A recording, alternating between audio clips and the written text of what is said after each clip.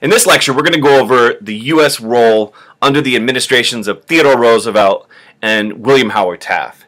And this story starts with this desire to find a shortcut to Asia.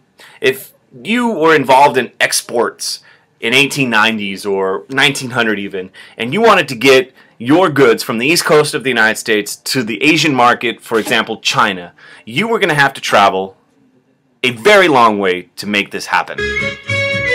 Just sit right back and you hear a tale of a faithful. You're going on a long journey around South America. What up to the polar bears? Pick up some peeps in Peru. Get some gas in Hawaii. And find yourself on a very long journey, eventually, apparently crashing into Southeast Asia and India. And for a very long time, people had dreamt of a shorter route. And that's where you have this desire to build a canal. Forget trade, for example. What if it was military reasons? What if there was some sort of desire to defend your territory, whether it be Hawaii or the west coast of the United States? You need to get battleships quickly from one spot to another. It would be great if you could find a way to go through a canal. That's where Panama comes into play. Panama is a beautiful, interesting country. Here's the highlights. They have beautiful rainforests with quetzal birds. They have beaches with coconuts you could just drink from the tree or from the ground. Beach huts where you could stay inside with your mosquito net, and you have beautiful islands all to yourself where you can run around butt naked and playing like, Jacques Cousteau, Tom Sawyer type stuff. Kids who battle each other with their feet. And mannequins. Moving on. All within reach with a cheap bus ride from anywhere in Central America. Now here's the story. If you can somehow imagine going from New York to San Francisco is going to take 13,000 miles back then. That is a waste of time and money. And so if you could find a way to build a canal right here in the central part of America, you can reduce that to 5,200 miles. And so this canal was envisioned by many different people, and it started with the French. And so you want to build this man-made waterway going through the continent in these areas, digging up the land and filling it with water and being able to take this shortcut. And Panama is the area where people dreamt of this dream becoming a reality. Because this area right here, if you take out the lake, 40 miles of land linking North and South America. This would eliminate the need of traveling around South America. Now here's the thing. Canals. You got to dig, you got to put these locks in place. You fill them with water. The ship goes in. The doors shut, these giant concrete doors. The water is pumped in. And as the water is pumped in about 15 minutes, it rises up. These little machines tow the boat, making sure it doesn't crash into the side of the concrete wall. And this is how the canal works. And the locks allow the boats to go up in elevation or down in elevation. So the Panama Canal had to be built. And who was going to build it? So there's the process. There's the ship. 24 hours. You could take a look. Go on YouTube. Type in Panama Canal 24-hour video. And this thing still is operational today. Now, how was it created? Well, allow me to tell you. Panama Canal. What's up, students? You're going to learn about the Panama Canal today. So I paid $600 to get here. There it is. I have my $2 Panama Coke. And I probably have yellow fever. So study for your test. And I'm sweaty, pasty, and white. Got a tramp steamer, my ship's called Hal. 40 miles on the Panama Canal. Got a cargo of sodas, they are local. 40 miles on the Panama Canal. Sailing across the Caribbean Sea to the Pacific in a jiffy, through Panama, but not on land. The French are the first ones to attempt it. In fact, in 1879, a French company gets the rights to try to build this canal. They get permission from Colombia. Colombia actually controlled Panama, and Colombia gives a French company authority to build this canal. Now what happens is things don't go well. They start building, they put a railroad in. The railroad's important so you can move workers and sediment and other things, supplies, heavy equipment into the area. But they start building, but there's a lot of mismanagement. They underestimated how difficult this project was going to be. They thought it would cost one amount, it cost it way more. This is a very different thing than building the canal that was in, for example, Egypt, the Suez Canal, where you're digging through sand. This is jungle. It rains a lot. It's very humid. And you got these little guys, mosquitoes. Thing about these mosquitoes, which people didn't know, was when they bite you, they are spreading diseases such as yellow fever and malaria. And after a number of years of trying to build this thing, $400 million later, the French company goes bankrupt. And basically what happens is this guy was kind of one of the early figures. If you go to Panama, his face is everywhere. Fernando Maria Visconde de Lesseps. So he's one of the pioneers of this vision. They did a lot of work, a lot of excavating, a lot of digging away of the sediments and building of the canal, but it doesn't get completed. Well, in 1901, the United States has a new president. William McKinley is assassinated by a crazy anarchist, and now Theodore Roosevelt becomes president. And he has this dream that he wants to make this thing a reality. But here's the deal. In 1901, Colombia still controls Panama. So he makes Colombia an offer. Let's make him an offer he can't refuse. And Colombia rejects the treaty, the Hay-Herran Treaty, Hay-Herran. Colombia rejects the treaty. They say, no, we don't want to sell this canal zone to the United States, and so be gone. We're not selling it to you. Now Roosevelt, of course, dreams are dashed. What is he going to do? He has a couple of options. He could cry. He could find a new place to build a canal. Remember, Nicaragua was an option, but there's a lot of volcanic activity there, so there were some questions about whether or not it would work.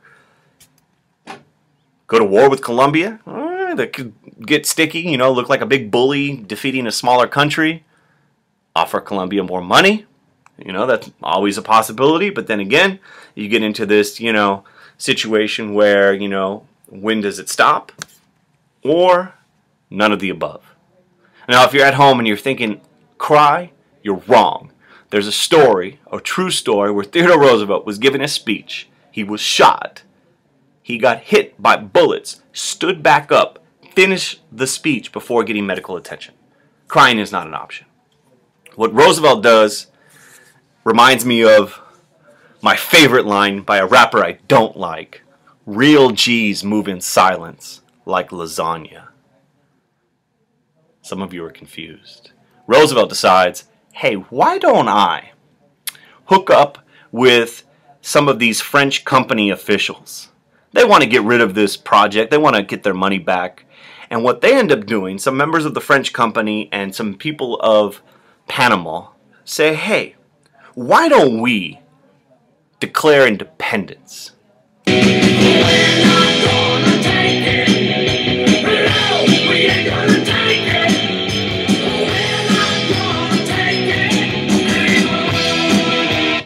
Why don't we declare independence? And when I say we, Panama declares its independence. Roosevelt promises to support them. In fact, a lot of the planning for the independence, the writing of the Declaration of Independence, the Constitution, the flag that's produced, is done in the United States in a hotel room in New York. In 1903, in November of 1903, Panama declares independence, and to make sure that this thing is successful, back to that quote, real G's move in silence like lasagna, Roosevelt sends a couple of U.S. ships right off the coast of Panama, kind of as a warning, don't mess with the Panama independence movement. Roosevelt sends these warships to make sure the Panamanian Revolution is successful. He historically claims, I took the canal zone while everyone else was talking. He just does it. And this is part of his philosophy. He was a firm believer of this old African proverb, speak softly and carry a big stick, which is basically the Lil Wayne, real G's move in silence saying, don't talk a lot about it, just do it. his big stick policy. You see Roosevelt there with his big stick sailing into Panama. What happens is shortly after Panama gets its independence from Colombia, which is right here, one of the reasons why Colombia is not able to really stop this independence is there's a very, very intense jungle right here between these two countries, so it's not easy to send troops. Also, the U.S. Navy's waiting there. Colombia gives up Panama, and Panama signs a treaty giving the United States the right to build the Panama Canal. U.S. construction begins in 1906.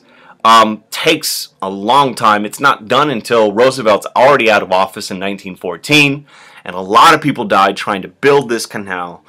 Over 22,000 French workers, over 5,000 American workers, and many other people from other parts of the country who were brought in to do the bulk of the labor.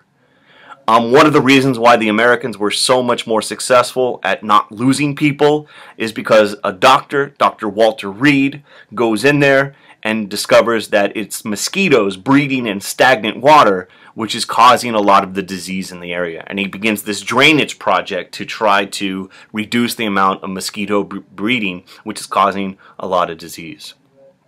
The canal is finally built, and it took a lot of hard work. Random side story. Talk about hard work. These little ants, these leaf cutter ants in Panama, when I was walking around, these little buggers, man, they're just running. Look at that. They're all just going through the jungle, collecting leaf, sending it down underground into their little tunnel where they turn it into fungus or mold, and then they actually eat the mold, not the leaf. Cool stuff. Roosevelt's so excited about this idea of this canal, he becomes the first president ever, while serving as president, to leave the United States. He goes to Panama wearing a white suit at a construction site, probably not the brightest idea, to go witness the building of the Panama Canal. One of the early photos of a ship coming through it, a warship, and it's going to take a lot of work. Different locks, there's 1, 2, 3, 4, 5, all those different locks. Panama Canal, there it is. The ships coming through, these massive ships. These are the kind of the mules, the mechanical mules that help tow the ships through the canal to make sure they don't, bang into the concrete walls. Little tugboat, once again, not really to pull the boats, but to help steer them so they don't crash into the canal sides. Submarines aboard just in case there's a problem. A lot of wildlife near the canal. Different types of wildlife. And like I said, ships from all over the world. This one from Germany. They're constantly doing jobs to the canal to make sure that it is functional. So digging out sediment from the bottom. These floating barges fill up this with soot and dirt and then drag it away.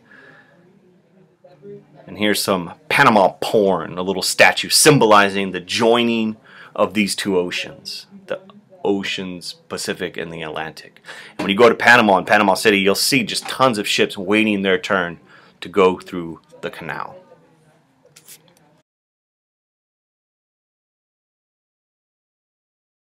Or 1900 even, and you wanted to get your goods from the east coast of the United States to the Asian market, for example, China, you were going to have to travel a very long way to make this happen.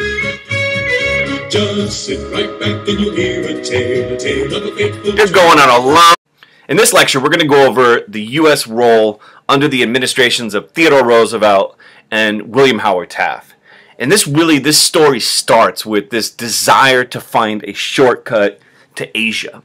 If you were involved in exports in 1890s or a long journey around South America, what up to the polar bears, pick up some peeps in Peru, get some gas in Hawaii,